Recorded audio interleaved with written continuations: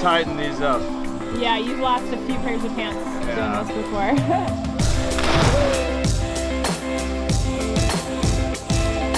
Probably the most famous dive site in Menorca. Scurry down the rocks here, jump in, and what I'm most worried about is actually being able to climb out of the water. Scuba is probably the best thing in the world because you can find just the most absolute craziest things.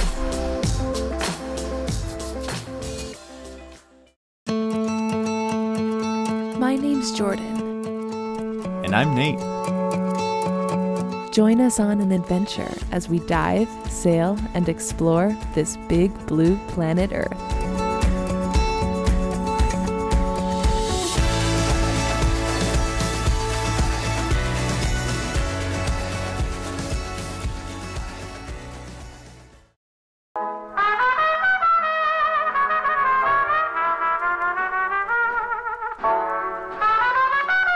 Hello there. It is yet another very beautiful morning, and I'm just whipping up some eggs real quick. We're about to go for another sail with Riley and Elayna and all the crew over on La Vagabonde. So we're pretty excited about that. Not sure exactly what the plan is, but hopefully there'll be a little bit of wind today. It's been really calm, which has been great for diving and just enjoying the island.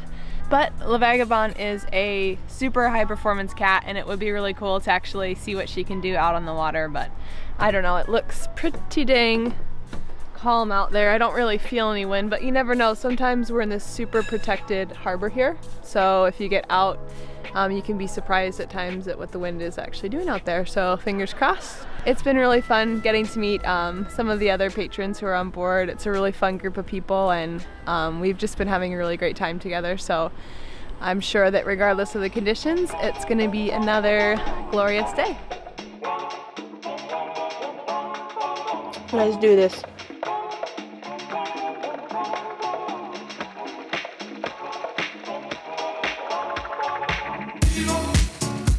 This is like the perfect, beautiful day. Not much wind, but I think we're cruising like 5 knots. I don't know now. We were before. Yeah, I think we might be going might have slower slowed now. down. But we're not really in a rush. Leisurely pace. Yeah. It's beautiful. Good crew on the boat. Yeah. We got the Germans. We've got the Brits. We got the Aussies. We got the annoying Americans. We've got it all on this boat, man. Christian, what do you think about the day so far? It's perfect. Yeah. Perfect sailing. It's really relaxed. It's light breeze, and the boat is doing really good speed. It's amazing. We have like a 5 point something knots of wind and doing almost 4.5 knots of boat speed, which is great. Yeah, it's actually amazing that we're moving at all, because it feels like there's nothing. And then Riley got the stern set up for one of Nate's favorite pastimes. Gotta tighten these up. Yeah, you've lost a few pairs of pants doing this before.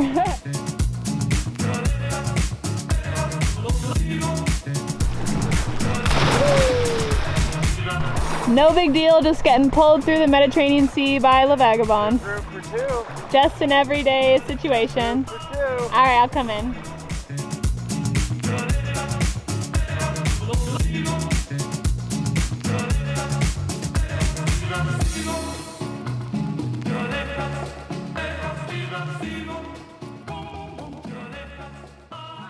Lucky Elayna knows what's going on around here.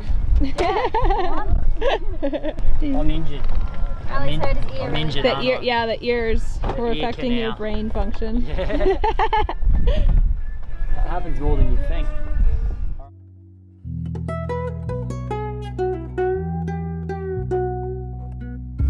Wipe it off on a tile, the light is brighter this time. Everything is 3D blasphemy.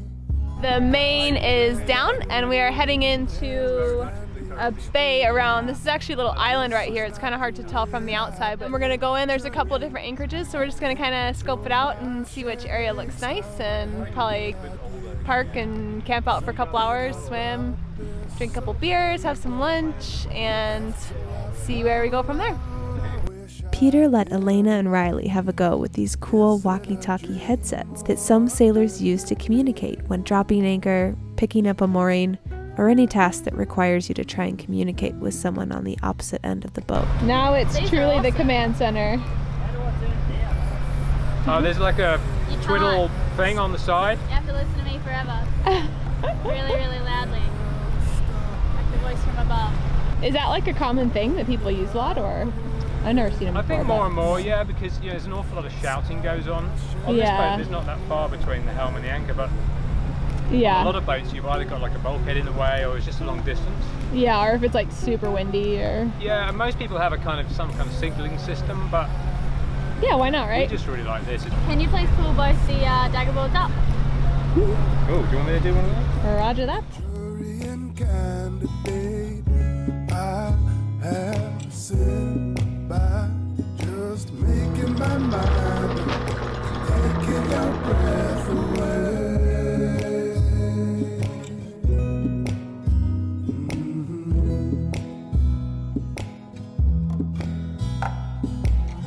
And I felt the hate rise up in me, kneel down and clear the stone of leaves. I wander out where you can't see, inside my shell. It's really cold. It is.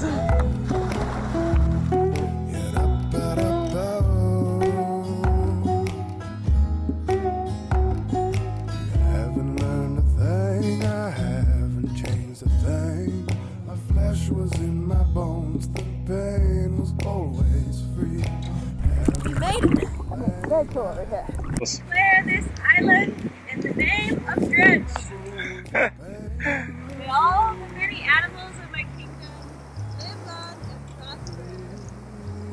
Swam all the way over to this little patch of sand. Don't downplay it. It's not a patch of sand. It's an entire private island just for us. You can see the boat from here. It's right there. So it's actually, It's a good it's distance. kind of far. That was a decent little swim. Over here, this is the actual island of Menorca. Over here, it's kind of hard to tell from this angle, but this is actually its own island right behind us.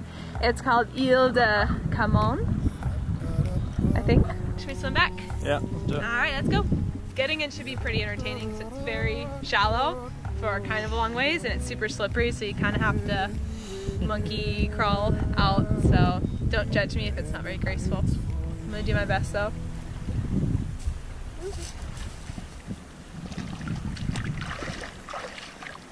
Oh, there's like tons of teeny snails or crabs or something over here. Look, come see. Oh, it's like little crabs.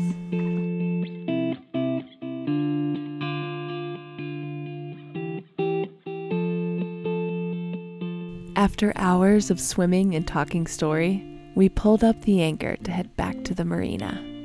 Sailing on La Vagabonde was like a dream, and I couldn't help but feel so inspired by the lives that Riley and Elayna had worked so hard to create for themselves. On the way back, I caught myself daydreaming about what it will be like when we have our own boat one day.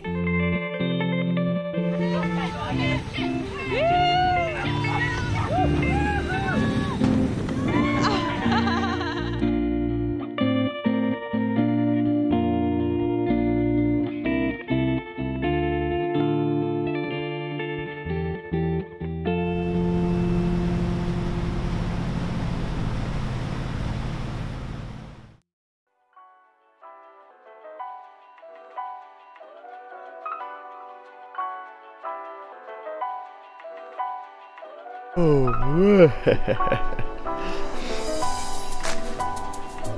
you guessed it. It's time for scuba. We were up a little later than we should have been, partying with Elayna and Riley, and especially up later than we should be when we know we're going scuba diving the next day. Anyway, we are going to attempt to go do a really cool dive site today. Underwater bubble cave type thing with stalactites. It's supposedly the most famous dive on the island. Let's go scuba diving.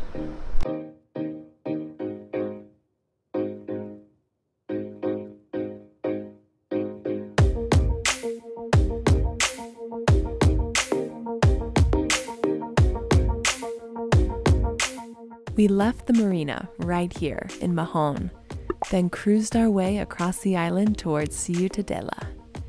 We had been there a couple days before to try and do this same dive, but we needed to rent tanks and the dive shop in the town was closed. So instead, we did a quick lap around the historical hub of the island. We decided to come up to the Ciutadella, and the area that we're in now, it's known for its really cool Gothic architecture, and it was a really important port city back in the day. So we're gonna go just kind of walk around and see all the sights and sounds and have a grand old time. Walking through these city streets felt like being transported to another time. In the US, most of the cities and towns are pretty new in the grand scheme of things. So for us, walking through this labyrinth of some of the most beautiful and haunting buildings felt foreign, but so fascinating. After that, we decided that as long as we were all the way over here, we might as well go scope out the dive site, since we had heard mixed reports about the hike down. We're here at an area called Pontagil, and it's a dive site that it's probably the most famous dive site in Menorca, and it's known for its cool topography. It's a cave and you go inside and then you can surface and it's full of stalactites and stalagmites, and it sounds really awesome and we're really excited to do it. But we're here today just kind of scoping out the location and seeing, we've heard it is a little bit of a mission to get down there, and whoever told us that is right. I'm not gonna lie, it looks pretty damn sketchy to me from what I can tell. So it looks like you just kind of scurry down the rocks here, jump in, and what I'm most worried about is actually being able to climb out of the water. You swim towards that big arch, and then apparently you go through the arch and then to the left, and once you're there, it's not too hard to find. It's just a matter of getting down there and getting yourself back out. There's a lot of aspects of scuba diving that I think I'm pretty brave, and I'll try a lot of crazy shit. But the one thing that freaks me out, not just with diving, but in general, is I'm not good with heights. I get really scared climbing any kind of like rock walls, stuff like that. So yeah, I'm definitely nervous. Nate's not worried about it at all. He's a little spider monkey. But yeah, I think it'll be worth it, and I'm glad we came today to kind of see. Oh, Nate's gone. Yeah, I'm definitely glad we came to kind of scope it out and see what we're getting ourselves into, and make sure that we're going the right way, because it's quite a long walk. It's about a 20-minute walk to get here, and in all your scuba gear and all your weights and tanks, it can really add up. So we want to make sure we at least know where we're going before we get here and try and conserve as much energy as we can. We just got all of our gear ready, and now we're about to throw on the tanks and begin what could be a little bit of a mission of a walk down in our wetsuits and all of our gear. So hopefully we don't have a heat stroke on the way over.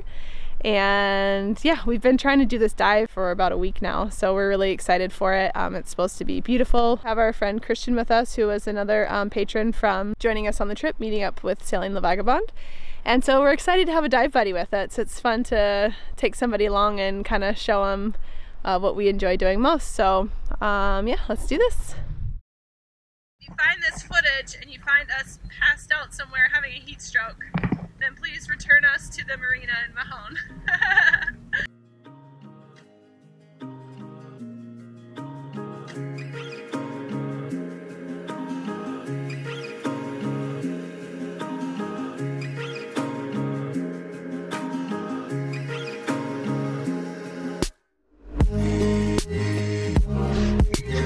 Oh, this is beautiful down here. The water is crystal clear, and it was definitely worse coming down that monster right there.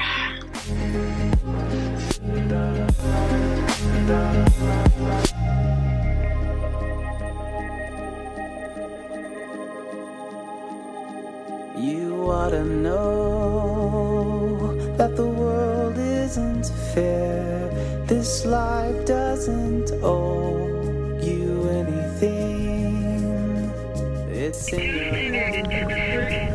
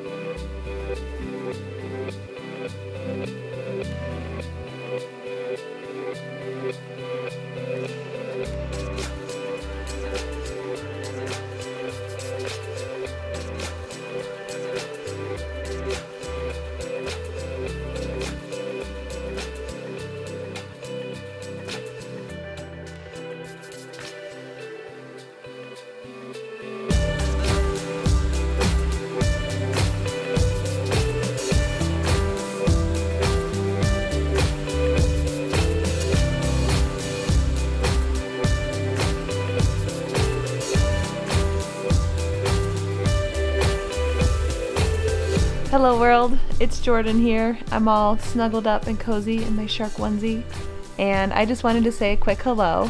We've had quite a few new subscribers this week, so I wanted to say welcome to our channel and thank you so much for coming to check us out. If you're new here and you're wondering what's going on, who's this crazy scuba couple with matching hairdos, and what sailboat are they on now, then I invite you to check out one of our past videos. It's episode 26.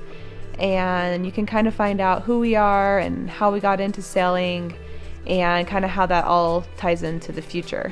It's a really personal episode and I think you guys would really enjoy it. So if you keep watching for about 30 more seconds, that video will pop up on the end screen.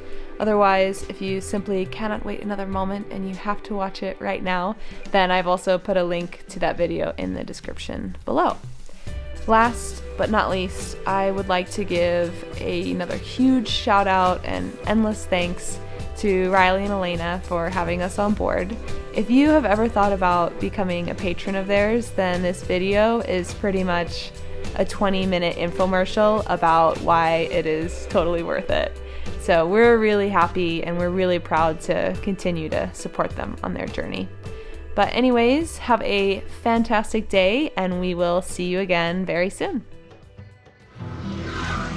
Catch us next time as we zip around the island by scooter.